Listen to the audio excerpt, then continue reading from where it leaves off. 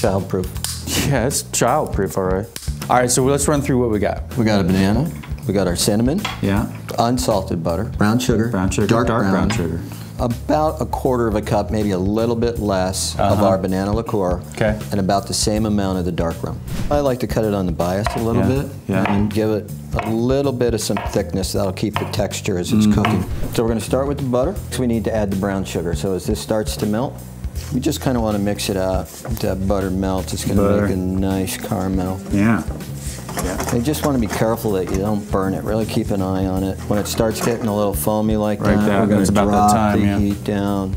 There. Now we can add our cinnamon. Just dump it right in. Perfect. So now we need our banana liqueur. It's going to bubble up pretty good. So we're just going to boil that back down a little bit thicker, which will happen pretty quick. And there it is. All right. So now this is where we get to have the fun. We're going to do this off heat. Okay. Pour it in. Hit the stick. There we go. There we go. Poof. Slide them right into the pool. And there we go. This is vanilla bean ice cream. This is my favorite that goes with this dessert. And now we'll just spoon some of this rich goodness on. Right over the top.